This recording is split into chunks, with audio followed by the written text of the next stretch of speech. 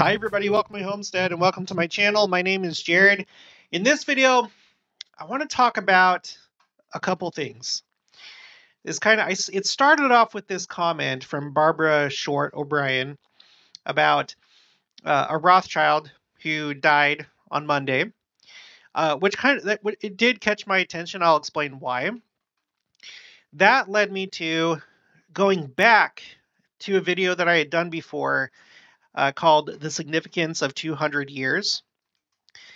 You may recall this video, you may not. It was kind of a bigger one. It had 12,000 viewers, which is on the higher side for me. And it was comparing the Book of Mormon to the time that we live in and the significance of 200 years. So I went through that with a more fine-tooth comb and found some interesting things there. I also wanted to, toward the end of the video, talk about the Lord not just hastening his work, but, oh gosh, I already forgot. I spent like an hour looking into this, cutting his work short. Okay, because that's a scripture that he would cut his work short. What does that mean? You know, there's an entire spectrum of opinions when it comes to the second coming and when it's going to happen. Some think it's going to happen very soon. Some think it's going to happen 10, 20, 30, 50 years from now. There's a whole range. And so I thought it'd be good to look at what it means to cut his work short. Okay. So this is what Barbara Shorter Brain said. Did you know Evelyn de Rothschild died today? Do you know what the name Rothschild means? According to Wikipedia, with the red sign. Rothschild, German pronunciation, okay, whatever, is a name derived from the German zum Rothschild, with the with the old spelling th, meaning with the red sign. So I decided to look that up. We've talked about this family before. Wilford Woodruff spoke with one of them, named in the record from Wilford Woodruff. He simply calls him Baron Rothschild. We identified who it was, and there's an interesting story there. In fact, it's this video right here. In fact, I might as well pull this. Well, no, I'll just remember. I'll put the link for this video in the description below, because the Rothschilds have been instrumental with Israel. Okay, the state of Israel, setting it up, financing things, paying for things. Okay, so make sure to check out that video if you haven't already. Okay, so this is what I found. New York Times. Okay, this happened on Monday. I'm recording this on Tuesday, and yes, I just voted just before making this video. So it'll be interesting to see how things turn out after these elections. A lot of people are calling it the most important elections of our lifetime. I guess we'll just see. There's a lot of interesting things surrounding these elections, including the death of this guy, Evelyn de Rothschild. Highlighted a few things. Okay, the Rothschild's name and history weighed upon him. Sir Evelyn's father was the chairman, and his great-great-grandfather the founder of N.M. Rothschild and Sons, the British branch of the family banking empire that began in 18th century Frankfurt, Germany. This is kind of where this started. Actually, I saw that it was like documented back to the I think the 16th. I don't know if it was the 1600s or the 16th century, but anyway. Okay, so 18th century Frankfurt, Germany, in that with its networks of couriers and spies, financial wizardry, which, you know, if you're into the secret combinations, Gadiat and robbers, that is peculiar wording, you know, just putting it out there. And political alliances spread across Europe, making fortunes and influencing the destinies of nations for over 200 years. 200 years. This is what led me into all the rest of these tabs right here. Just this one part, 200 years of this banking family. Okay, let's move on. Let's see. So after apprenticeships in New York and Toronto, Mr. Rothschild in 1957 joined N.M. Rothschild as a partner in training.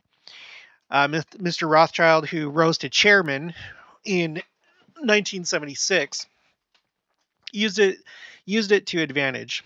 Like his forebears, he promoted strong ties with Britain's government, news media, and financial and business communities. A financial advisor to Queen Elizabeth II, who knighted him in 1989. Now, let's take a look really quick at our Hebrew calendar. Okay. There's a lot of interesting things that have been going on this year. I'm going to sound like a broken record, but this year started out with a literal bang with an underwater volcano near Tonga, the largest explosion ever recorded on Earth with modern instruments. There's probably been bigger ones before, but the largest one that we've ever seen in modern times happened this year in January, right next to the most LDS nation in the world. Tonga has the highest percentage of its population as members of the church. Okay, February, that's when the Ukraine war started. All right, April, we had a very interesting general conference where there was a big call up for missionaries. Just talk after talk after talk during the Saturday sessions primarily. Later, when we had a fifth Sunday, I think it was in, I'm not sure which, let's see, it must have been July, the fifth Sunday of July. We reviewed across the church, specifically those talks that had to do about serving a mission. This was the general conference where, in the women's session, President Nelson had a video made that showed President Kimball's prophecy about the women right now, that the women right now in the church are going to be the ones that draw in large numbers of converts to the church because of being different from the world in happy ways and appealing to the good women of the world that are sick and tired of the way the world is going and bringing their families with them. The way that he ended the general conference was very interesting. I'm not going to rehash everything. This was the general conference where there was just all these 17s all over the place. He announced 17 temples to complete 100. I talked about that a lot more in the previous video, so check that one out. Okay, so moving on. There were things that were going on these next couple months, but August is when things kind of got interesting. Okay. Or not August, sorry, it was September. So starting, if I remember all the events, starting on the 5th, there was a gigantic CME, or coronal mass ejection from the sun. Basically a large explosion. It was facing away from the Earth, but it was so big that they're going to be studying it for years. That happened exactly 3 weeks before Rosh Hashanah, which was on the 26th of September. Okay, 3 weeks before that, and then 3 days before Queen Elizabeth II passed away, which was a huge event. For probably the majority of you listening, she's been the Queen of the United Kingdom your entire life, right? For most of us. Interestingly, that's kind of a symbol of a couple things. One is you have a worldly power, a literal queen that has riches and power that passed away at a time when a lot of us feel like the second coming is just around the door. So she's been reigning for a long time. She holds second place out of all European monarchs. Well, I think worldwide monarchs. She reigned the longest, regardless of country, except for one French king, but it was because he became king when he was like a child. So for all intents and purposes, she was the longest reigning monarch, really, as an adult, one that realized that they were that they were reigning. Um, so that was huge. And what happened is, to replace her, we have King Charles III. And for the first time for many of us, virtually all of us, there's a king of England. Okay. And we know that our king, Christ, is going to make his appearance shortly. How shortly? Don't know. Feels like it's pretty short. But there's king imagery there. So an old world passing away, this legacy ending. And the very next day, President Nelson turns 98 years old. He becomes the oldest prophet or apostle of this dispensation, literally the day afterwards. So an earthly queen passes away at a younger age. I think she was 96. I can't remember at this point. President Nelson still going, a prophet of God, at a time when there is a chance that he will live to see the second coming and not die, be translated, or be twinkled from being translated and then changing directly over to resurrection. Um, we'll have to see if that's what happens. So when we have her pass away, and then we have this other guy also in his 90s pass away, this very powerful, influential person that had had a relationship of sorts. At least they were acquaintances, at the very least, with Queen Elizabeth II. It's interesting as things are changing right now. I forgot to mention, there's these. So there's all these signs going on in the heavens right now. There was that one on the sun on the 5th of September, going back 1 month on the 13th of August. That's when there was that meteor over northern Utah, large bang, all the way from southern Idaho down to Provo. People heard it. And the date is a mere date to when Angel Moroni dropped his trumpet. Angel Moroni dropped his trumpet 3/18/2020, and this happened on 8/13/2022. So 3/18/813, a mere date of sorts. The first one is going quiet. The trumpet is falling out of his hand. He's no longer blowing the trumpet. 2 days later, the first presidency issues the letter to bring missionaries back home. And then this year, after the April General Conference, a couple months after, you have this happen, a really loud event over the same area. Okay, the Salt Lake metro area and beyond. Very loud. All right. And this is after they just asked for all these different, for like doing all these different talks, asking for people to go on missions. Okay. And this started a 7, I can't remember what it's called, a 7 something countdown to Rosh Hashanah, Haftarah. It's the first of 7 Haftarahs of consolation leading up to the holiday of Rosh Hashanah. So this 7 Haftarah countdown to Rosh Hashanah began the day that there was an explosion over Utah. The day after President Nelson turns 98, we have the largest earthquake of the year on the 10th. And then we have a twin earthquake, the same magnitude, on the 19th. I think it was, was it? Yeah, I think it was the 19th, 1 week before Rosh Hashanah. Rosh Hashanah comes on the Hebrew calendar. This is the changing of the year. So we entered the year 5783, and it ended the sabbatical year. Every 7 years is a sabbatical year. It's called the Shemitah. So we went from the seventh year of the week of years, 7 years, a week of years. The 7th year is the Shemitah, and now we've started a new cycle. We've gone from 7 to the new cycle, and we talked about that in the last video. 7 represents completion, perfection. 8, or the next day, would be like a new beginning. And I feel like there's kind of a theme going on with that. Again, watch the last video or just watch my channel. Comes up from time to time. So we end this year of peace, this year of, the sabbatical year. And now we're basically on Monday, or the first day of the week. And at the same time, oh yeah, by the way, at the very same time that Rosh Hashanah is happening, Jupiter, starting on the evening of the 25th, which is when Rosh Hashanah starts. It starts at sundown.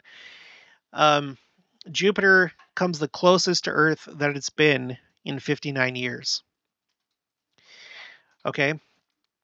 Now, this week right here, this is what started the referendum vote. Depending on how you feel about it, there was a supposed vote to break away from Ukraine, these 4 regions of Ukraine. It started on Rosh Hashanah, ended on Friday. The next day was General Conference, and the day after that, General Conference, a very significant General Conference where instead of being the General Conference of 17s, it becomes the General Conference of 18. So again, from 7 to 8, even though it's 17 to 18, it's kind of still the same thing. And this is the one where President Nelson calls on us to be the people of the Second Coming. Okay, right as Russia is in the middle of going from this vote, and then they finalize it on Yom Kippur, the holiest day on the Hebrew calendar. That's the day that they on, as far as they're concerned, going through their legal process, that's the day that the annexation was complete. So General Conference was taking place right in the middle of that process, and General Conference was taking place during the 10 days of awe. Rosh Hashanah and Yom Kippur, these are the high holy days. On Rosh Hashanah, your name is written in either the book of life or death, or if you're a middle person, you have 10 days, starting with Rosh Hashanah, to get your name in the book of life. And on Yom Kippur, it's sealed. Okay, so these are the 2 holiest days. They're the 2 holiest holidays on the Hebrew calendar. And General Conference was taking place right in the middle of that as this stuff was going on with Russia. Okay, a week later, I think it was a week later after General Conference, right after President Nelson, the week before, said that we're going to see the greatest manifestations of the Savior's power that the world has ever seen. In a way, and I'm not saying that this fulfills what he was saying, but I think it could be part of it. We literally saw the largest explosion ever. It was in space. It was a gamma ray burst associated with what I believe is a supernova. It was kind of hard to follow, but it was a gamma ray burst, largest explosion ever recorded. Exactly one, and of course it happened billions of years ago, but we detected it exactly 1 week after President Nelson said that. Okay. However you want to view it, I think it's another sign in the heavens. It may not wow everybody, and we have to rely on those who have the instruments and telescopes to be able to detect it, but it did in fact happen, and it happened a week later. So make of that what you will. Oh my gosh, what else? What other things? There's been more stuff, but anyway, we have this election that's taking place today as I'm speaking, which is the 8th, which is interesting again, because going from 7 to 8, 8 is the new beginning. Today is what a lot of people are calling the most important election day of our lifetimes because of what's at stake. And I think a lot of you thought that I was trying to favor one political group over the other, and I definitely was not. I think you misunderstood what I was trying to communicate. It is kind of complicated though. I think there's corruption everywhere, all sides. There's the surface level things, and there's the deeper things that have to do with secret combinations and Gadiat and robbers. I think the world is very complex. Okay, if you're just dying and you have to know, I like to try and stay more toward the middle, but historically, I'm more to the right. Okay, and that's typically how I vote. So don't think I don't understand. And I'm saying that like a red wave would be bad. I don't. But I think there's a lot of things, and I can't like go into it in depth here, but I think there is reason to believe that this is a very important election. Um, we'll just have to see how things play out. But what I can tell you is that, as a fact, today is the first time ever that there is a blood moon that coincides with the day of the elections. I'm sorry, but you have to take that as a sign. You have to take that as a sign, especially if you're in the camp where you think the second coming is going to happen sooner, and you think that because what Sister Nelson said to the Canadian saints in Alberta and British Columbia just a couple weeks ago. She put up on the screen uh, what her friends said, quote unquote. President Nelson, this general conference was the best. We feel like you asked us to get on the ark. She was dropping a hint, a not so subtle hint to all of us. I know that there's some that are going to say there's too many things that have to happen, and that's fine. I think that things can happen quicker than we expect, or in a way that we don't expect, and we may not have a full understanding of some of the prophecies, which I know can be very upsetting because we want to know exactly how things are going to happen. But um, I do think it's possible. I think it's possible, especially this last conference when he's talking about the greatest manifestations of the Savior's power, us having privileges and miracles and blessings between now and when that happens, when he comes. He shows us a, a video of Christ descending out of the air to the peoples of the Book of Mormon, right? And that was right after the talk. So that was his last talk where he tells us, until we meet again, with tears.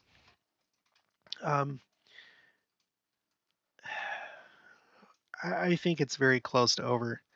And my point in saying that is that, for all anybody knows, maybe this is the last elections before Christ becomes king. I'm not going to say that or push that, but I'm also not going to limit it. It very well could be that within the next 4 years, this is the last elections. Or, yeah. Yeah. I mean, most of you, according to what you've said during live streams and polls and stuff, is that you think that it's going to happen probably within 5 years. Some go a little bit further and say 10. But this really could be the last elections in the United States that we see. And we had a sign maybe going along with that today at the time I'm recording this. And then the kicker is that we have this influential person that passed away yesterday, the day before the elections. Let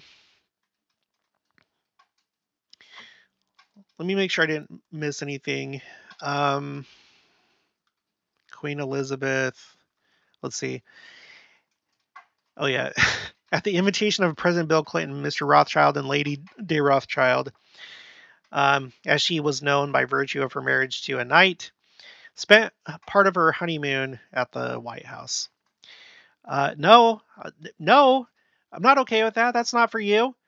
But okay, yeah, just let people stay at the White House for their honeymoons. On the Rothschild Foundation, it just talks about here, the Rothschilds are a pan-European Jewish family who take their name from the house of their 16th century, okay, there it is, 16th century ancestors. So if you want to know more, there's a lot of opinions on this family, and for me, it's really hard to tell sometimes who's good, who's bad, because sometimes I'm not sure you can easily just call groups, whether it's a family like this or whether it's a government or whether it's whatever, all bad or all good. I think it's mainly a game, and sometimes you have good people that fight for good things. There wasn't anything here. I was thinking that there might be, but no. And here's his Wikipedia page. Okay, so let's talk about 200. Okay, so let's talk about this in context. Let's talk about this in the context of today, election days, the election day, and this guy whose family has had so much influence over the last 200 years. He passes away a day before the blood moon elections. Okay, so let's look at this from that point of view. I'm going to go back to an email. This is by, oh my gosh, I already forgot. Amy, I have to go to the end. Amy Baldwin. She sent me this a while ago. I did an entire video about it, but like I said, we're coming back to it because it has a very interesting concept in it. Okay, these are like just some of her notes. Okay, November 2020. Excerpt from Don Bradley, The Lost 116 Pages. There's a link for it. I'll put a link for the book in the description below in case you want to purchase it. Okay, here's what she shared.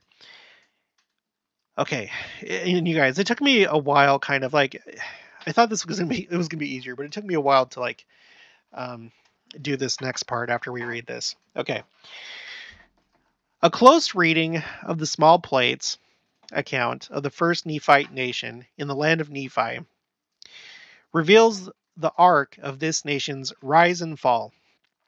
2 centuries of rise, followed by 2 centuries of fall. Okay, so I have a visual aid to help us. This is on the church website. It's a timeline. You'll recall that in the Book of Mormon, you had the Nephites when they lived here in the land of Nephi. Okay, so here you have 600 BC. Lehi and his family leave. They come to the Americas, and for a long time, for a very long time, for 400 years, they're living here. Even though, you know, when you're reading through the Book of Mormon, these books right here, Omni, Jerem, Enos, they're very short, right? The majority of the Book of Mormon, the pages of the Book of Mormon, are talking about this portion right here, this 200 years, from about 200 BC to when Christ comes. So here they are here, and they have roughly starting from 600 BC when Lehi was still in Jerusalem, in that area, but from roughly 600 BC to 400 AD, that's the 200 years of rise, and then after that point, it starts to decline. Let me continue. Okay, so okay,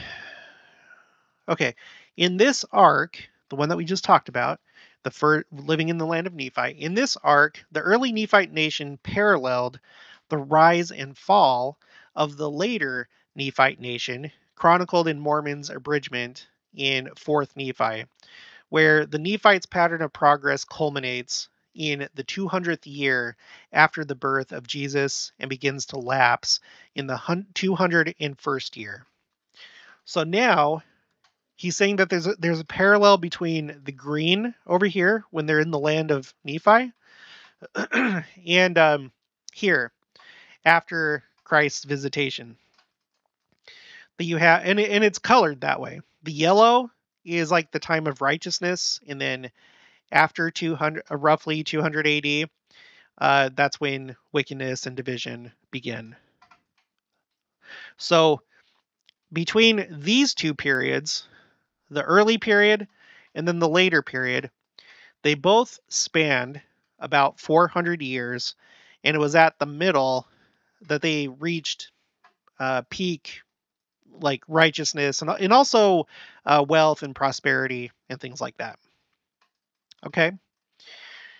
All right, so back to this, and we're going to look at some of the details of this, which I think you'll find interesting. The small plates account of this, the small plates account of this period identifies the other Nephite year 200. 200 years from Lehi's exodus out of Jerusalem, as the zenith of that nation's spiritual progress and material prosperity. That the two chronologies are purposely presented with a parallel in mind is further suggested by the appearance of yet another common date in the two chronologies. So if you have any doubt about these years, 400 years with the midpoint being the peak, the peak of the civilization, there's this other year both times, the year 320. So what he's talking about is, you'll remember that at this point right here, they were reckoning their time from the time that Lehi had left Jerusalem. So, it's been 100 years since Lehi left Jerusalem, 200 years. So in the 320th year, there was something interesting that happened. And then you'll remember that when Christ came, they started reckoning their time from the time that he was born, that they knew that he was born. No, they started to do it. Oh, I can't remember. I think they started to do it like that once they saw the sign. Yeah, I think that's how it went. They started reckoning their time by this sign. Okay, so 320 years from here, there's another thing that happens that parallels the very first Nephite nation, the way that he's saying in the email.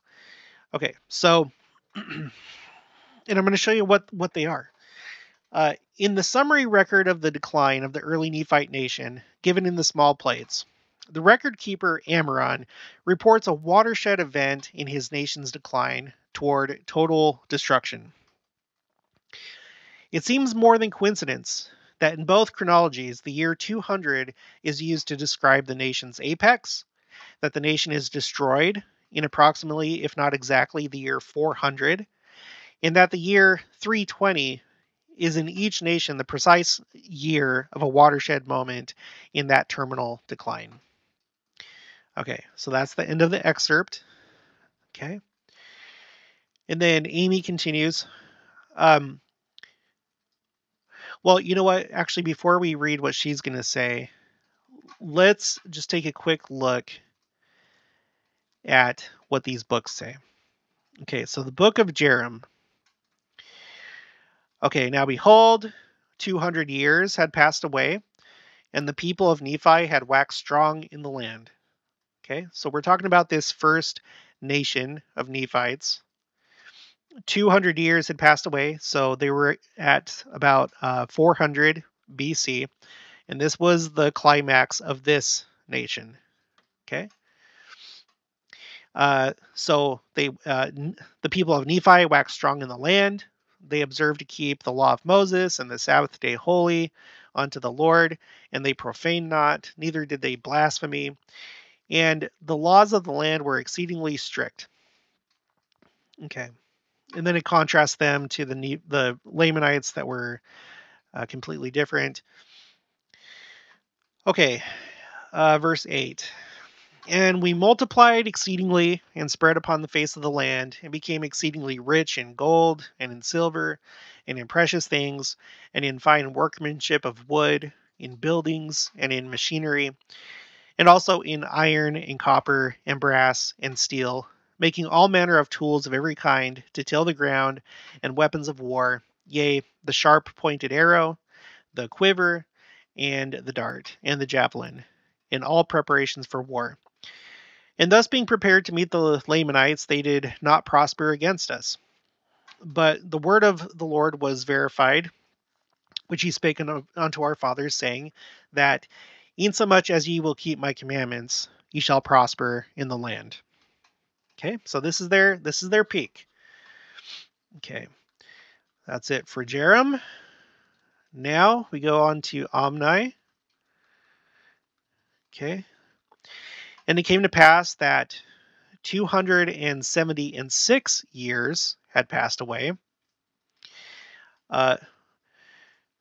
which is kind of interesting because that 76 is like a United States number, right? Because the United States was established in 1776, became a country in that year. But anyway, that's not important to what we're talking right now, but it might be kind of like a signature or a hint for us readers in modern days. Okay. Behold, it came to pass that 320. Okay, so this is what he was talking about. It came to pass that 320 years had passed away, and the more wicked part of the Nephites were destroyed. For the Lord would not suffer, after he had led them out of the land of Jerusalem, and kept and preserved them from falling into the hands of their enemies. Yea, he would not suffer that the words should not be verified, which he spake unto our fathers, saying that, insomuch as you will not keep my commandments, ye shall not prosper in the land. Wherefore, the Lord did visit them in great judgment. Nevertheless, he did spare the righteous, that they should not perish, but did deliver them out of the hands of their enemies. Just another time that this should be a lesson to us that, the righteous will be preserved. That's not to say that you're completely exempt from things that happen. You can get sick, you can get injuries, you could even die as the judgments of God come upon the earth. But as a whole, the righteous will be preserved as a people. Okay. And then down here, behold, I am Amaleki, the son of Abinadab. Behold, I will speak unto you somewhat concerning Mosiah, who was made king over the land of Zarahemla. For behold, he being warned of the Lord that he should flee out of the land of Nephi. Now right here, you guys, I'm wondering if there might be a parallel between like Mosiah or King Benjamin, one of the two, and President Nelson. Because as this 400-year period is coming to a close, there's this big transition. There's a big transition where they're living in the land of Nephi, and then they go to the land of Zarahemla. And Zarahemla, it's one of those cities that you could like compare it to Jerusalem. It's like at the time the Jerusalem of the Nephites, right? The Americas. I think there's similarities, and I know with like the people that are interested in like Book of Mormon geography, they believe, I think, last I checked, it's been a long time, but I think they believe that where New Jerusalem is going to be established is either at the site of Zarahemla or near it. But that's not the point of this video. But you can take the spiritual lesson there that they were taken to like a holy city, essentially. And there were times when it was wicked, just like Jerusalem, but you know what I mean. Okay, so think of like maybe Mosiah as President Nelson. Okay, Mosiah, who was made king over the land of Zarahemla. For behold, he being warned of the Lord that he should flee out of the land of Nephi, and as many as would hearken unto the voice of the Lord should also depart out of the land with him into the wilderness. And it came to pass that he did according as the Lord had commanded him, and they departed out of the land into the wilderness, as many as would hearken unto the voice of the Lord. And we're kind of in this situation now. Are we going to follow the prophet? Are we going to stay with the church? Or are we going to apostatize? Are we going to go the way of the world? And they were led by many preachings and prophesyings. They were admonished continually by the word of God, and they were led by the power of his arm through the wilderness until they came down into the land which is called the land of Zarahemla. And they discovered a people who were called the people of Zarahemla.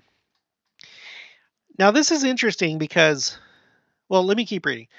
Now, there was a great rejoicing among the people of Zarahemla. And also Zarahemla did rejoice exceedingly, because the Lord had sent the people of Mosiah with the plates of brass, which contained the record of the Jews. Now, I guess I'll say it now. I wonder if this is a type of foreshadowing of when we will meet the city of Enoch. Now, in this case, when you're reading the Book of Mormon, if it is a foreshadowing, this is actually switched around, where the people, the others, are actually in a worse condition, than the main characters of this story, Mosiah and his people. Whereas when we meet the city of Enoch, we're going to be in a worse condition than they are.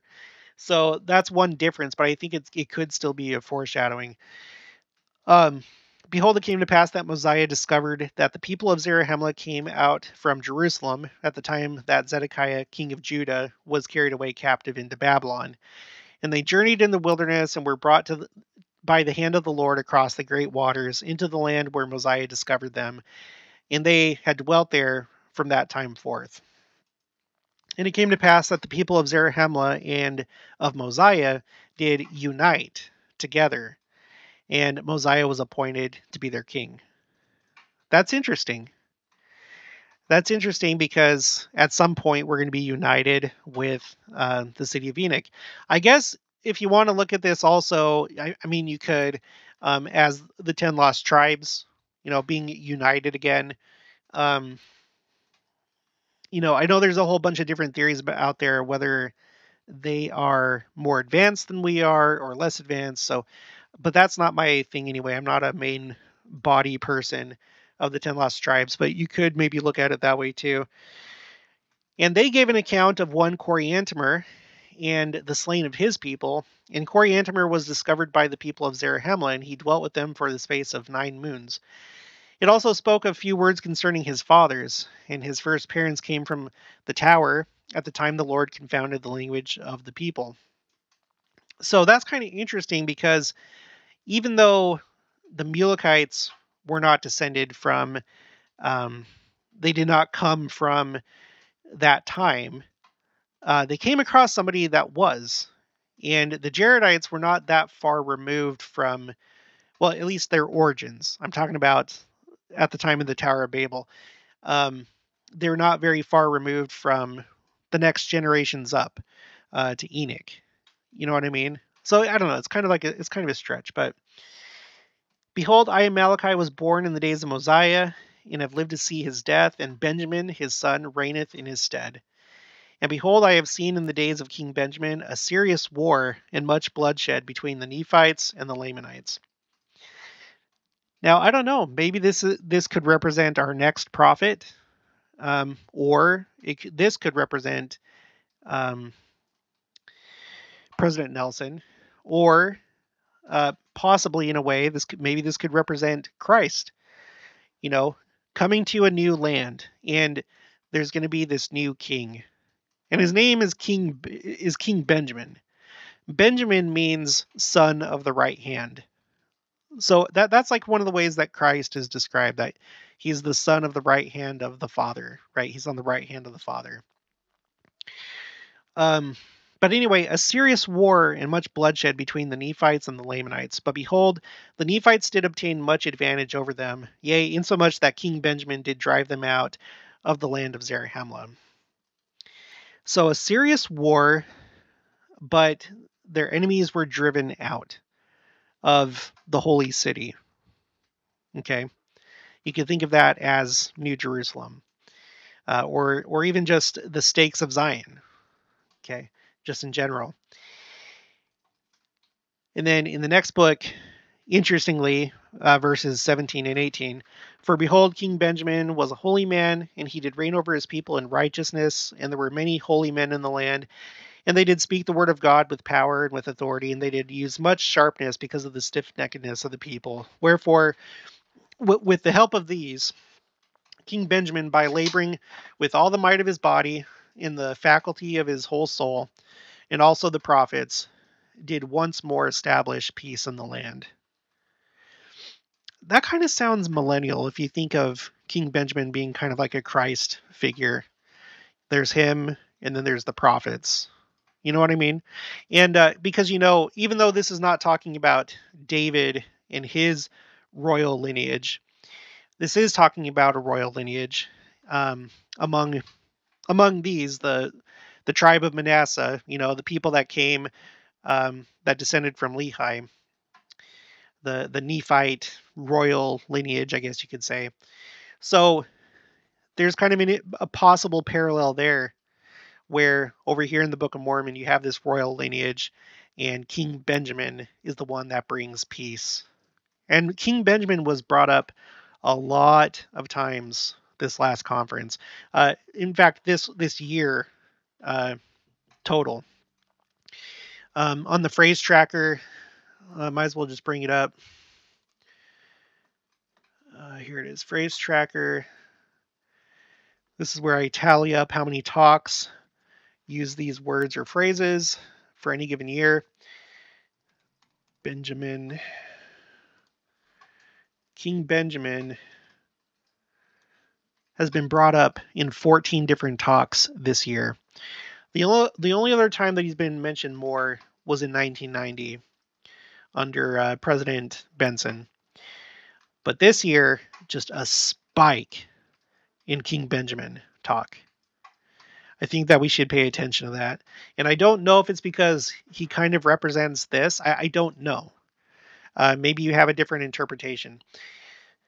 Anyway, so looking at this, you have the 200 years of increasing in righteousness and prosperity, okay, reaching an apex at the 200-year mark, and then declining. And in this case, in this story, I don't know if this could be a parallel for, this would be a parallel for the United States, okay, specifically the United States. I'm going to read more from the email, but if this is the United States, 200 years, and this is going from the year 1620. I'll show you why in just a minute. So not 1776, but 1620. Don't worry, I'll show you. Okay, so if this represents the nation, the American nation, the United States, then this is like where things kind of change. Now you say that might be off because really it's right here when Christ is born, that would be the thing, or maybe when he comes to the Nephites and Lamanites, that this would be the better foreshadowing of the second coming. I'm not sure that it's one or the other. It could be both. It could be like this is a foreshadowing, and this is also a foreshadowing, and this over here is also a foreshadowing. Like 3 different foreshadowings. Okay. I don't know. These are just thoughts. Okay. And then in the book of Mosiah, this is still talking about King Benjamin. And now there was no more contention in all the land of Zarahemla among all the people who belonged to King Benjamin, so that King Benjamin had continual peace all the remainder of his days. So it's a very like millennial time, kind of. People are righteous. They're listening to King Benjamin. King Benjamin has them come to the temple. There's kind of like a Feast of Tabernacles thing going on. In fact, it probably was the Feast of Tabernacles. And we also did a video where there seems to be reason to believe that it was a Jubilee year. And the year before that would have been a Shemitah. You'll just have to go find that video. Anyway, that's it for this. Okay, now skipping forward to here, to this last Nephite nation, once Christ comes. There's some interesting things here. Okay, actually, before we do that, let's read more from the email. Okay, so Amy says, while reading the chapter explaining the Nephite years of ascension and decline in the watershed year, which is the year 320, I was reminded that the Book of Mormon was written for our day. So what does this information mean for us today? I started thinking about when our nation began. Did it begin with the Revolutionary War and the ensuing Constitution, or did it begin earlier, perhaps with the arrival of the Pilgrims? 400 years is a long time, so how could something like above play out for the United States of America, a land chosen for the restoration of the fullness of the gospel of Jesus Christ? According to Plymouth.org, the Mayflower arrived in New England on November 11th, 1620. And by the way, we're coming up on November 11th in just a couple days. And yes, it was, according to this, this is the same source. Yeah, November 11th, 1620. Right here it says they set sail on the 16th of September. So yeah, here's another one, National Geographic, November 11th, 1620. Okay, so if that were the beginning of this nation, and we add 200 years to reach the quote-unquote zenith of our nation's spiritual progress and material prosperity, that would place the year in 1820, the year of the first vision, which began the restoration of the gospel in this last dispensation. To determine what the year was for, quote-unquote, a watershed event in our nation's decline toward total destruction, we would add 320 years to 1620, and that is 1940. That could be a watershed moment at that time. According to History.com, World War II officially started on September 1st, 1939. Pearl Harbor was attacked on December 7th, 1941, according to National World War II Museum.org. Whether the watershed was the beginning of World War II or the attack on Pearl Harbor, both sides are very close to 1940. Later, I had an epiphany. Was the watershed year 1941 in the attack on Pearl Harbor because our nation was attacked by another nation, thereby having no protection from God. To determine the year the nation's progress will begin to lapse, we would add 400 years to 1620. That puts us at the year 2020. Was there anything different about the year 2020? I can't quite put my finger on it. Obvious sarcasm in parentheses. So I put this on I put this on a spreadsheet like I always do. The column on the left is okay, so this is mapping that out if that is how things work. Okay. So this column B, let me zoom in. There's two ways that you can look at this. Okay. You can look at it the way that Amy said, where basically you just add to the year that the landing happened of the Mayflower. So you would take the year 1620, add 200 years, add 400 years, add 320 years, and that would bring you to that year. One other consideration, or one thing to think about, it probably ultimately doesn't really matter, but when you look at the way that the Book of Mormon talks, so looking at 4th Nephi, it says, "And it came to pass that the 30 and 4th year passed away, and also the 30 and 5th year." So they speak in terms of years passing away.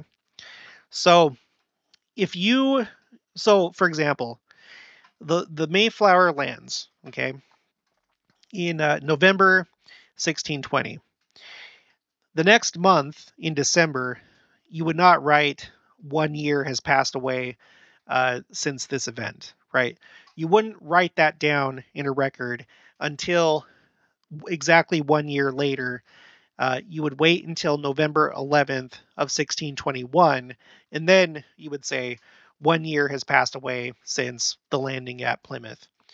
So you can look at it these two ways, okay? So first I have this green where it's the first 200 years, the lead up to the apex, okay? So here's 1721. So you can either say 1720, you add 100 years, or in the year 1721, on or after November 11th, then you would say 100 years had passed away. So whichever way you want to look at it. You move on, getting closer to its spiritual apex. This is the United States, by the way. So 1820 is what you get when you add 200 to 1620. Or you could say, as of November 11th, 2021, at that point, 200 years had passed away since the landing at Plymouth Rock, which would still be significant. I don't think it so much really matters. I think it's the proximity that matters. Maybe sometimes it's the exactness. I don't know. Sometimes I feel like it's just the proximity. Like in the last video, we were talking about how in 1831, there was an eclipse that Wilford Woodruff felt was significant, but it was in 1831. The big thing that happened was the year before, in 1830, when the church was established. Or I also suggested that maybe that eclipse occurred that year because this is the year that New Jerusalem was identified in Jackson County, Missouri. So I don't know, and I don't think that we really will know until a prophet talks about that, or we get some kind of clarification. But anyway, okay, so you keep going on. So now after this point, now the nation is it's in decline, right? Which is interesting because it's right here during the 1860s that you have the Civil War. Before this point, I'm no historian, but at least as far as like wars are concerned, there weren't any really serious wars after the Revolutionary War. There was the War of 1812, which was kind of the Revolutionary War Part 2. That's essentially what it was. That's when the White House was burned down. But nothing really big, nothing really, really existential until the Civil War, which is in this red zone right here. Okay. And then you get to right here, 1920 or 1921, November 11th, 1921, 300 years had passed away by that point. And then you get into the dark red. Okay. The last, or wait. Yeah, yeah, of course. The last the last 100 years of the 400-year cycle. And what happens is World War II started in 1939. Okay, from what I looked up here. Oops, I have this. Oh, did I close out of it? Well, the war itself, it started in 1939, but for the United States, it started December 7th, 1941. Okay. That's interesting because when you look at this, as of November of 1941 is when November 11th is when you could say that 320 years had passed away since Plymouth Rock. Okay. Then about a little less than a month later, that's when the United States gets involved or is brought into World War II with the attack on Pearl Harbor. So if you read it that way, it actually is kind of precise. Okay. 1941. Okay. So you have this happen, and this was actually kind of a really big deal. This was a really big deal. If we look at 4th Nephi, I want to show you what happened at the 320-year mark. I have to find it first.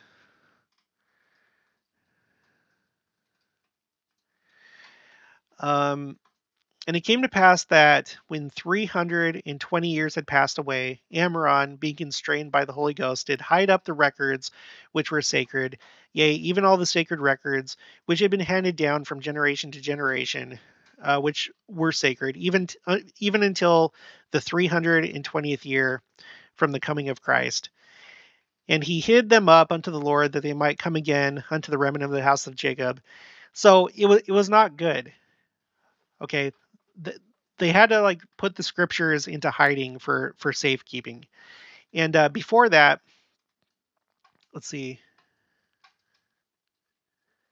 it came to pass that after 305 years had passed away, and the people did still remain in wickedness. Before that, you start to see, as you go backwards, the decline. Exceedingly wicked, one like into another.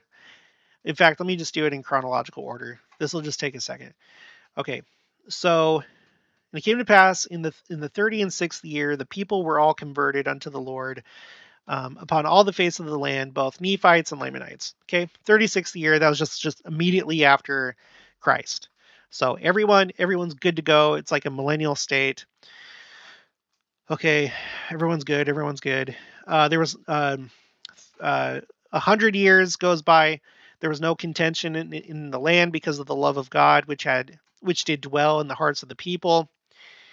110 years. The first generation from Christ had passed away, and there was no contention in all the land. Everything's still good. 200 years. Okay, 200 years. The second generation had all passed away, save it were a few. And now it was this 201st year. Okay. And now in this 201st year, there began to be among them those who were lifted up in pride, such as the wearing of costly apparel and all manner of fine pearls and of the fine things of the world. And from that time forth, they did have their goods and their substance no more common among them. So they stopped living the law of consecration. And they began to be divided into classes, and they began to build up churches unto themselves to get gain, and began to deny the true church of Christ. Okay, 210 years, all manner of wickedness. 230 years, therefore, the true believers in Christ and the true worshipers of Christ, among whom were the 3 disciples of Jesus who should tarry, were called the Nephites. And it came to pass, they who rejected the gospel were called Lamanites. So there's the big division. 244 years, the more wicked part of the people did wax strong. 250 years, 260 years, wicked part of the people began again to build up the secret oaths and combinations of Gadianton. 300 years, exceedingly wicked, one like unto another, meaning the Nephites and the Lamanites. And then 305 years, the people did still remain in wickedness. And then the 320th year, that's when the records were hidden. Okay. So that's what happened at this part of the story. If you go back to that first Nephite nation living in the land of Nephi, this is what it says. If I can find it. I can't remember if it... Sorry. Let's see. Are you serious right now? 276, 200... Okay, here it is.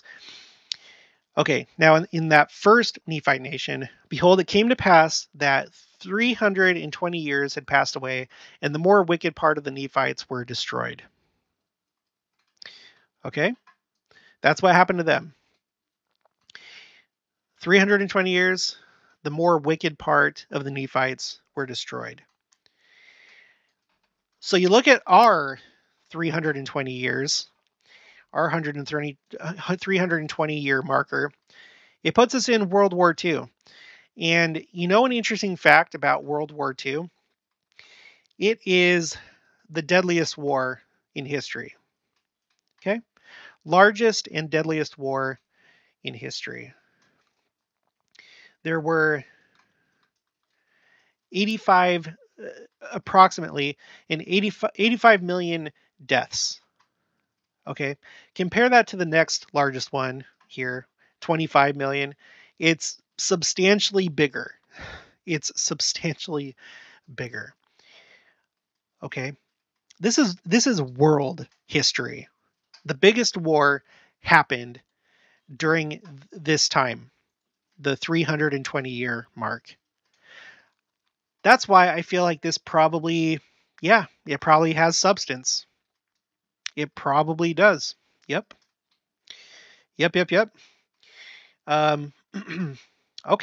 Okay. So now we move on toward the top. And here we are. As of 2021, as of November 11th, 2021, 400 years have passed away. Okay. So 2020, obviously a big year. If you look at it in the addition way of adding 100, 200, 400 years, 2020 was the year. And the phrase tracker seems to prove that it was a very important year, because you'll notice there's this red line that runs through 2020. with probably the majority of the phrases, you have a spike in the year 2020 out of all these different second coming terms. Okay. And by the way, they updated the scripture citation index, the tool that I use to update this. So they finally have the October conference up. So I'll be working on that probably starting tomorrow. I'm going to get everything updated because as of right now, most of these it's only updated up to April 2020 General Conference. So we're in some kind of new phase, I think, for sure, because of 2020. Now look at this right here. In this case, Jerusalem, Samuel the Lamanite, tomb, Christ lives, he is risen, comes again, your spiritual, your foundation. 2021 is the big year for those ones. So, but between the year 2020 and 2021, you pretty much hit up all these different phrases, and that's where you have a spike. Okay. So it's crazy. It's crazy. Now I had 1776 here, and you can see that it hasn't even gotten to the let's see, 1, 2. This would be the 300. It hasn't even gotten to the 400, the 400th set, or from 400 or from 401 to for heaven's sake, from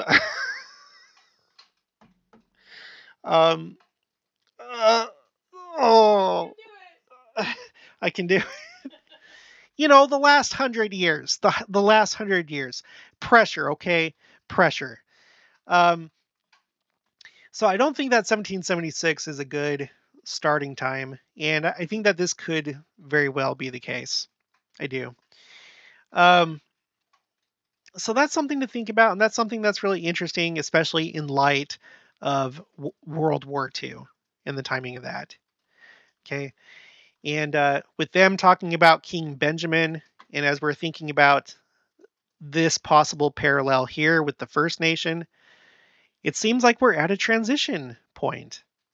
It really, really does, especially everything that we've seen this year, both in General Conference and in the heavens and in society and in geopolitics and war.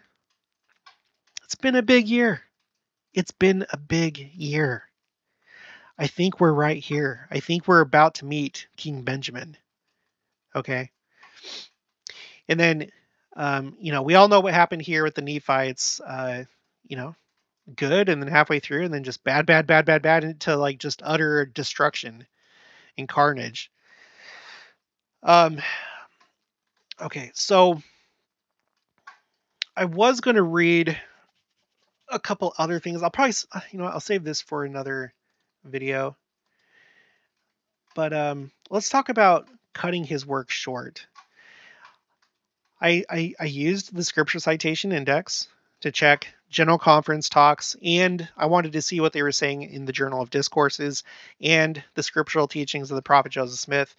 There wasn't anything for the scriptural teachings of the prophet Joseph Smith, but I do have some stuff from General Conference and the Journal of Discourses.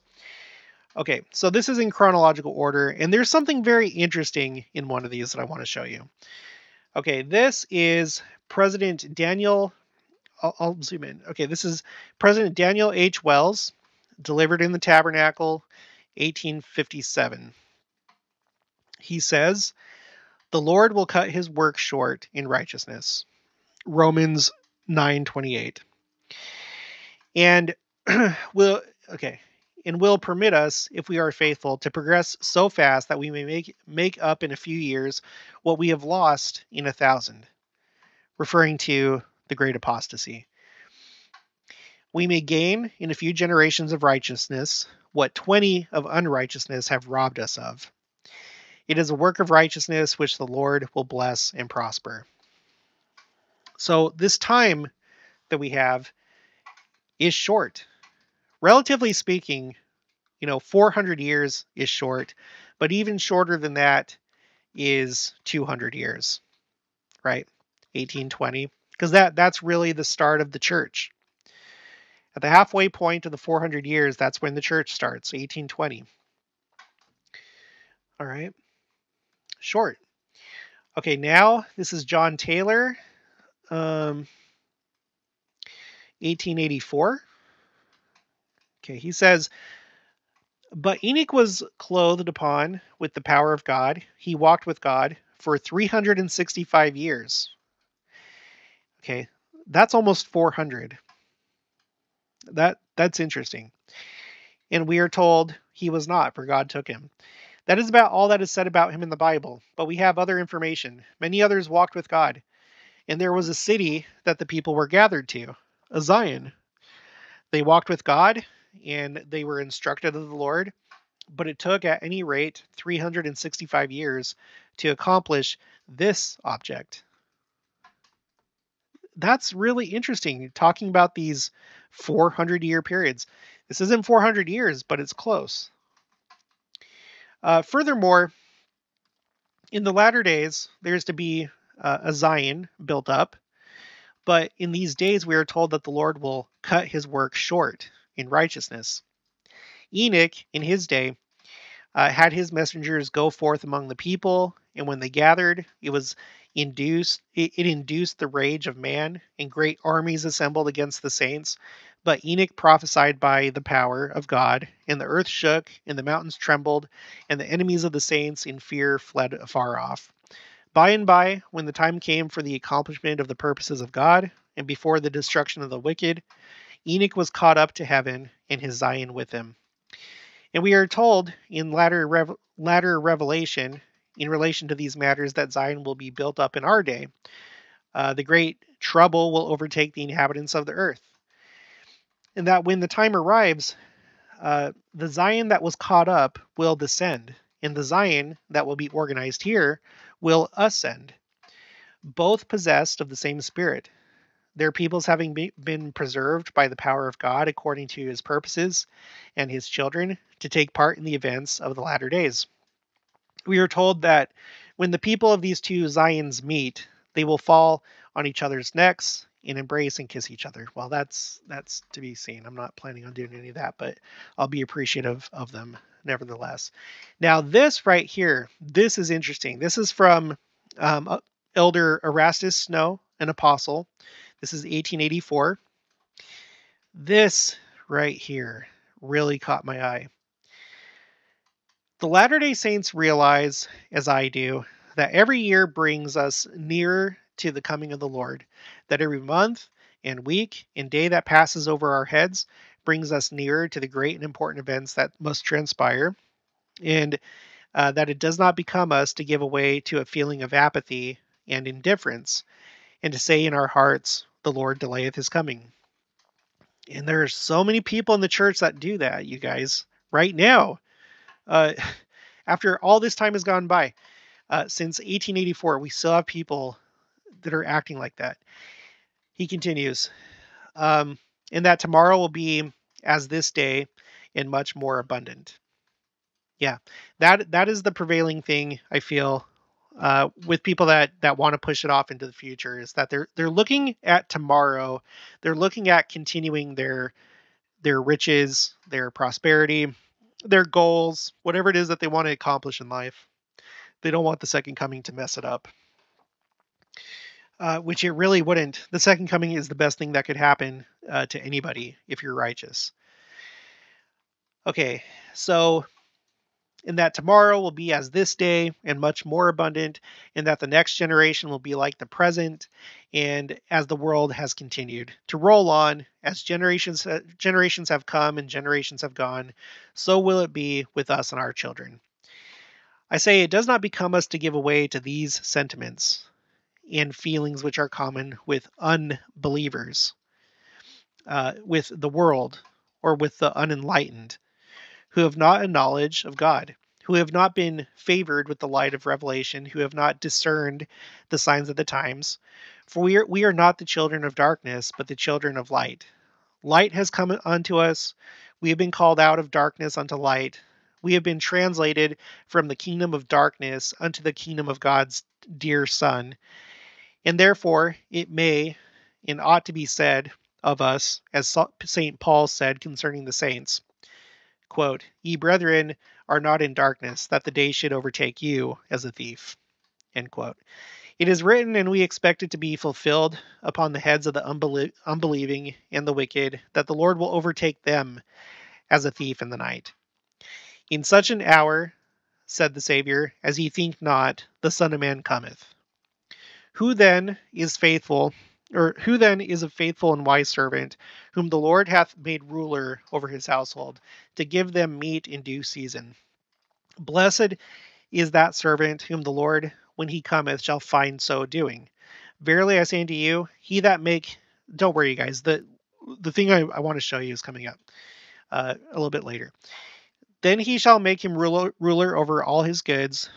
And if that evil servant shall say in his heart, my Lord delayeth his coming, and shall begin to smite his fellow servants, and to eat and drink with the drunken, the Lord of that servant shall come in a day when he looketh not for him, and in an hour that he is not aware of, and shall cut him asunder, and appoint him his portion with the hypocrites. Now, it is not impossible, nor yet improbable, that there will be some among the Latter-day Saints who are called of God and appointed to this work, and who are set over their fellow servants to give them meat in due season, who will be found negligent, who will have forgotten their high and holy calling, who will have laid off their armor of righteousness, who will have become slothful and weary in well-doing, and who will have taken to eating and drinking with the drunken, and smiting their fellow servants. But as surely as any such are found among the servants of God, they will be overtaken when the day of the Lord cometh, and their portion will be appointed with hypocrites and unbelievers. That's really serious. And I certainly hope that none of you fall into this category where you think that, all these signs are just nothing and things are just going to continue. And, you guys, the signs are abundant. I've only been doing this channel for a little over a year, and it never stops. There's so much. I have literally put out a video, at least one video a day for over a year. And all my videos are about an hour long. Sometimes I do more. Okay. I promise you, there are an abundance of signs that are very clear that it's really close. Okay. Now, I don't blame you if you haven't been watching my channel for very long. You may not have seen some of these things, but go back, binge watch my channel. Go ahead, do it. Binge watch my channel, because I've covered a lot of pretty incredible things, and I try and tie it down the best I can to what the prophets, apostles say, and reading the scriptures, reading church materials. Okay, continuing. The work before us is a great one, and very much remaineth to be accomplished according to the prophecies. Israel is to be gathered, Jerusalem rebuilt, which that's happened, Zion established, the vineyard of the Lord pruned, and the corrupted branches cut off and cast into the fire, while the good branches shall be grafted in and partake of the root and fatness of the tame olive tree. There's a great work to be accomplished in the earth, but the Lord has said by the mouth of his servants that he will cut his work short in righteousness, in building up his kingdom in the latter days. True, when the Lord speaketh, he does not reckon time as we do. The time was, in the infancy of this church, when our minds were so narrow compared to what they are now, that we looked for the speedy coming of the Lord and the accomplishment of his great work before this time. But as our minds grew and our ideas enlarged, we began to perceive that we were only children. That we were only children in our views and feelings, our ideas and expectations. We had the views, ideas, and expectations of children, and we see how the Lord has enlarged Israel and expanded his work, and now we behold so much more to be accomplished than that has been accomplished, that we are apt in our minds to put off the day of the Lord a great way. The time was that, okay, the time was that we looked for one temple. The early revelations given to the Latter-day Saints predicted a temple in Zion. In Zion, in our minds at that time, was a little place on the Missouri River in Jackson County, western Missouri. A town of a few surrounding villages, or a country pre-adventure. It may be as large as a county. When we first heard the fullness of the gospel preached by the first elders and read the revelations given through the prophet Joseph Smith, our ideas of Zion were very limited. But as our minds began to grow and expand, we began to look upon Zion as a great people and the stakes of Zion as numerous, and the area of the country to be inhabited by the people of Zion as this great American continent, or at least such portions of it as the Lord should consecrate for the gathering of his people. We ceased to set bounds. Look at this.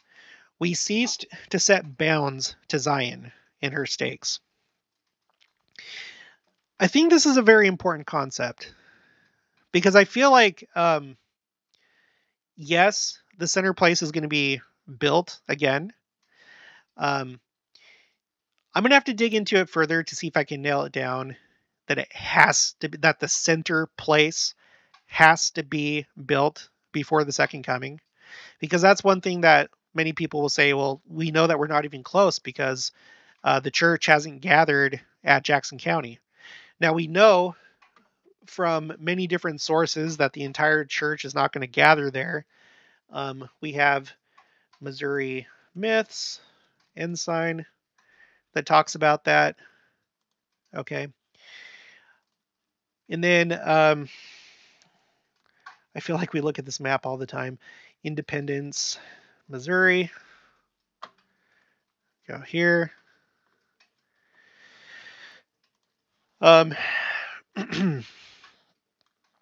Okay, Independence.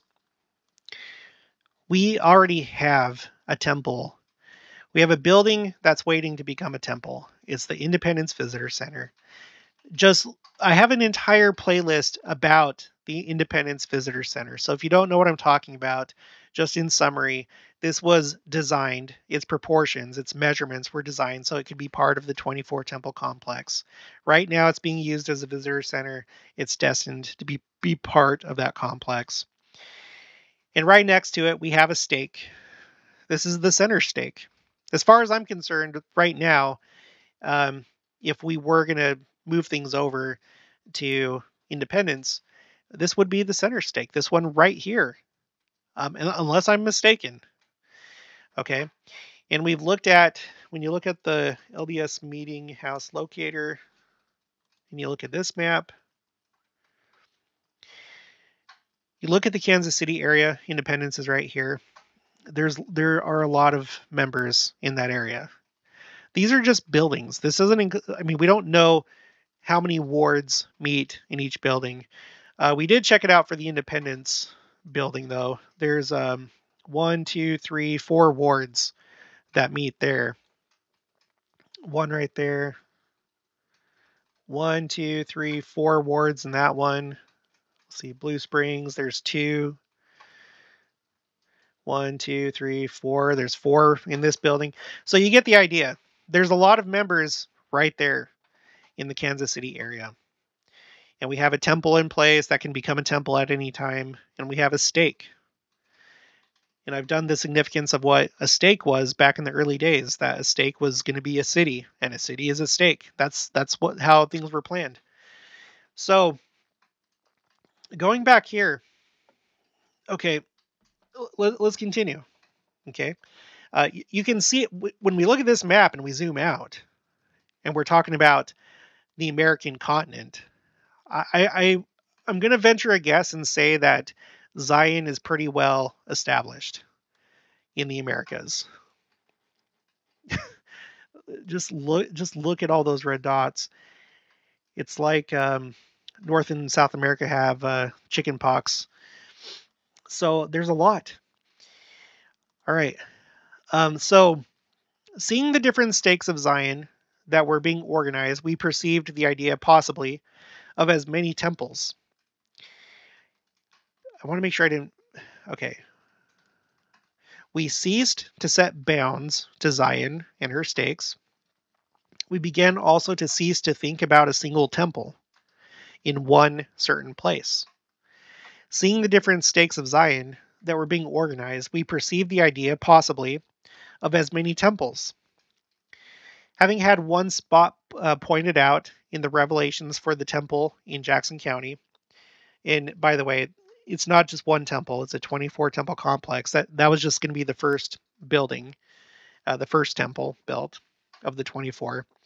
Our minds expanded so that in a short time we were building another temple in a stake of Zion in Kirtland, Ohio. A little while afterwards, we were laying the foundation of a temple in far west, Missouri, and driven before our enemies. From that place, we next laid the foundation and built up a temple unto the Lord in Nauvoo. When we located in the mountains and laid the foundation of a temple in Salt Lake City, who of us had an idea that before it should be completed, we would be administering a temple in St. George, and another in Logan, and another in Manti? And who conceives the idea today that by the time these are all completed, and that the saints have officiated in them, we will be scattered over the American continent, building temples in 100 other places?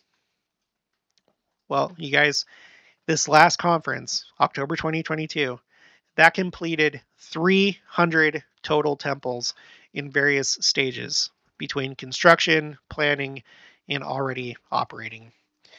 Let's go to our temple map, LDS temple map. Go to this one. Okay. They're all over. They're all over the place. 300. 300. Especially in North and South America. Okay. So 300. We just hit 300 this last conference. Our minds are beginning to comprehend the object and purpose of the temples of our God. We realize that they are places where the Lord bestows the keys of life and salvation pertaining to the everlasting priesthood and opens the door of redemption and salvation unto our dead. We begin to comprehend a little of the vision shown to Ezekiel, as recorded in the 37th chapter of his book. Ezekiel, while under the influence of the Spirit of the Lord, was set down in the midst of the valley, which was full of bones. He explored the valley, saw that there were many bones, and lo, they were very dry. The Lord commanded him to prophesy concerning them, and he prophesied, saying, O ye dry bones, hear the word of the Lord. Thus saith the Lord God unto these bones, Behold, I will cause breath to enter into you, and ye shall live. And I will lay sinews upon you, and bring up flesh upon you, and cover you with skin, and put breath in you, and ye shall live, and ye shall know that I am the Lord. And the breath came into them, and they lived and stood upon their feet, an exceeding great army. Then he said unto me, Son of man, these bones are the whole house of Israel. Behold, they say, Our bones are dried, and our hope is lost. We are cut off from our parts. Now, these were not the prophets and saints and righteous dead who had been partakers of the blessing of the gospel and of the priesthood while in the flesh, but were those who had passed off in a day of darkness and in their lost condition, said to one another and said in their hearts, Our bones are dried, our hope is lost, we are cut off from our parts. But lo, the plan of salvation for the dead is revealed. The scheme which the Father had provided for the redemption of those whose hope was lost and who were cut off is revealed unto their children, unto those who have been gathered from their long dispersion, who have received the keys of the holy priesthood, which bring life and salvation to the dead as well as the living. Having these keys committed unto us, we proceed to establish Zion, to build up her stakes, to build up her temples, to gather together those who purify themselves before the Lord and qualify and fit themselves to become saviors upon Mount Zion. By entering into holy places and officiating for themselves and their dead, thus laying the foundation for the redemption of the dead, in being baptized for them, in being ordained for them, in being blessed and endowed for them, in receiving the keys and the key words for them, that in the day when the elders who have passed behind the veil shall preach to them the gospel of glad tidings and great joy, Lo and behold, they will receive it and will be put in possession of those keys, endowments, and blessings, whereby they may be freed from their prison houses and be raised from the dead and stand upon their feet in exceeding great army and be restored to the blessings which God promised to Abraham, Isaac, and Jacob and their seed after them. So I think this is the proper perspective, okay? That they didn't have a very good idea at first how things were going to happen. And again, the early church, they had what they needed, and there was a lot that was revealed. But things progress over time, and there's more and more understanding over time. But now, being on the other side of what he's talking about in 1884, and when you're looking at these maps with dots all over the planet, I think the time is getting close. I think the time is getting close. When you have a building that's ready to become a temple and a stake right there at that very spot, and then you have a another temple in that same metro area that's currently servicing these people that live in the metro area of New Jerusalem, I think we're pretty close. Just that alone. Let's see, there's a few more things. Let's see. It is fitting that we should labor with diligence and faithfulness, and that our mights to bring to pass the purposes of God, insomuch as they are rolling upon us rapidly, and seeing that he has promised that he will cut his work short in righteousness. Since the Father came forth from the heavens with his Son, and spoke to the prophet Joseph, then a boy, only 14 years old, and told him that all the people of the earth had gone astray from his ordinances, and had broken the everlasting covenant, I say, since that time, what wonderful progress has been made in developing the arts and sciences. Those were the days of the stagecoach instead of the railroad. Then postal facilities were very slow. It required mouths for communication to go from this country to Europe and back again. Now it is done in an instant. This is funny because he's talking in 1885. Let's see. Now it is done in an instant. Steam and electricity enable people to transact business in one day or an hour, perhaps, that used to take months to accomplish. The Lord is in his way fulfilling his promise that he would hasten his work in its time. He has increased facilities during our day and generation for the accomplishment of work and bringing about his purposes, which it would take many times as long to accomplish under the old regime, the slow coach order of things. 38 years ago, when we came across the plains, it took us all summer to get from Missouri River to Salt Lake. We had to walk and toil by the road. Our teams gave out and died by the way. A company of us in the year 1848 were from the 18th of February until the 19th of October, coming from Liverpool to this territory. Now the Saints start from the old country and come here by steam in about 3 weeks, a journey that formerly took 9 months to perform. This is one of the ways in which the Lord is shortening his work, cutting it short in righteousness. And furthermore, he has said he will hasten it in his time. Now, that's kind of an interesting perspective, because I don't, I don't know what the world looks like from the point of view of someone from 1885, but they were perceiving back then that things were starting to speed up. And little did they know what was ahead. Okay, Hugh B. Brown. This is 1955. Okay, he says, our Heavenly Father, in order, as he has said, to cut his work short in righteousness, has made available to us such improved facilities of travel and communication as would have been nothing short of miraculous in the days of Peter and Paul, or even our pioneer fathers, who we were just listening to just a second ago. Steamships and airplanes enable us to go farther in hours than they could have gone in months. Radio and television have amplified the voice and made it possible to take the gospel into the homes of the people of almost all nations. Okay, 1955. 1963, Elder LeGrand Richards, Council of the 12 Apostles. As we have listened to the announcements made by, by our worthy president in the various meetings of this conference, as to the extent to which the proceedings of the conference are being broadcast into the various missions and nations of the earth, we are impressed with the privilege we have of living in this day and age when the Lord is doing so much to cut his work short in righteousness. We are told in the newspaper the other night that there would be a possible potential listening audience of 90 million people to our conference. Some of us are old enough to have participated from this pulpit when we did not even have a public address system, when some of the brethren were weak voices could hardly be heard under the gallery. Just think of the difference. 1963. There was somebody, I'm going to see if I can find it right now.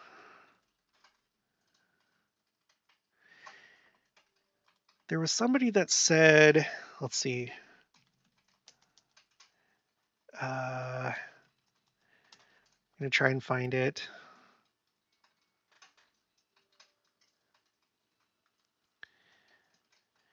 Because we were talking about Sister Nelson's talk, where she said there were 200 people that were watching, and she said it after she was talking about the adversary trying to stop conference, and I didn't know what she meant, if she was talking about actual people. Some of you thought that maybe she was talking about people on the other side of the veil. Let's actually do a search for 200. That might help.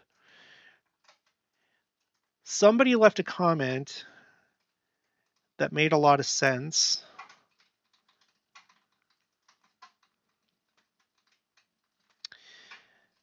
I want to find you so I can give you credit.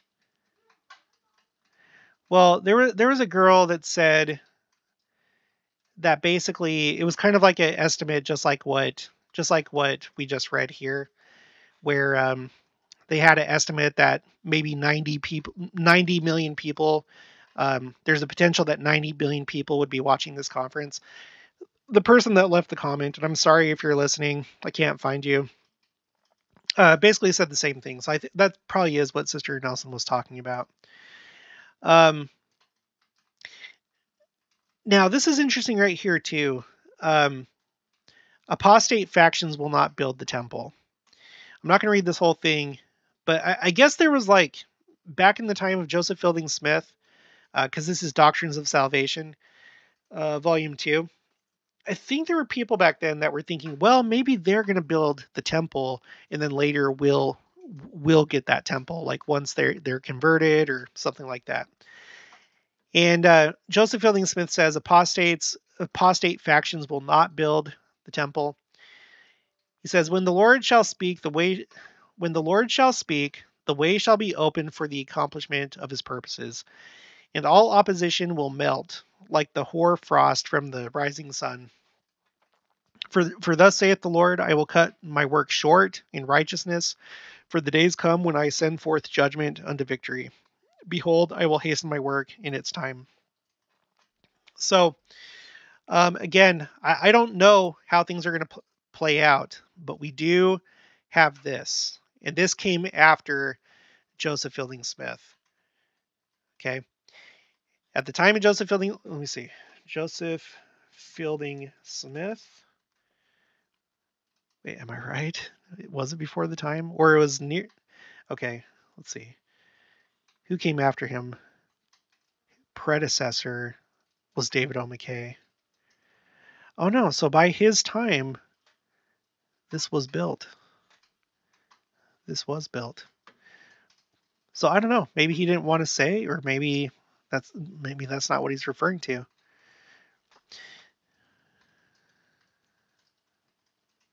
Anyway, well, whatever the case, even if this becomes a temple to fulfill prophecy, like if there has to be a temple right here, maybe this could fulfill it if they renovate it and Christ can appear here. Either way, I think the plans are still in place to where the original first temple site, there would be a temple built there, in this entire area landscaped and renovated for the 24 temple complex. So yeah, there's probably gonna have to be some changes anyway.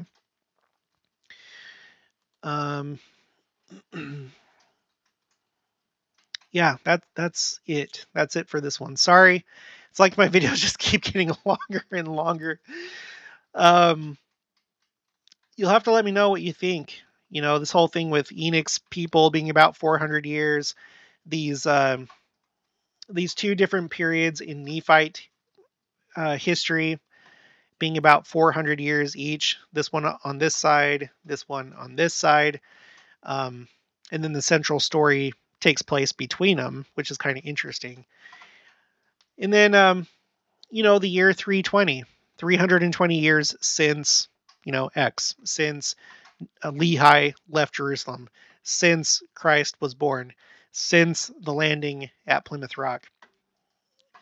Seems to line up pretty well, especially with the World War II thing. That's basically spot on. That's basically like just exact, essentially.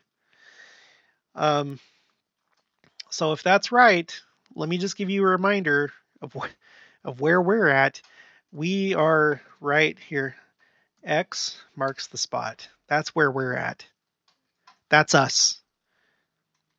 Okay. And thinking about the eclipse that's coming up in 2024, and how Wilford Woodruff saw the eclipse as being something that happens the year after a good event, like when the church was established, then there was an eclipse the next year. Maybe that's what that 2024 eclipse actually is. Maybe 2023 is the year, but I'm not going to say that for sure. Just gonna have to wait and see. Just keep watching. I'll try and cover it all the best that I can. All right, that's going to be it for this one. If you haven't already, please make sure to subscribe, like this video if you liked it, leave your thoughts and opinions down in the comments below. Also, make sure to share it, and I'll talk to you guys later.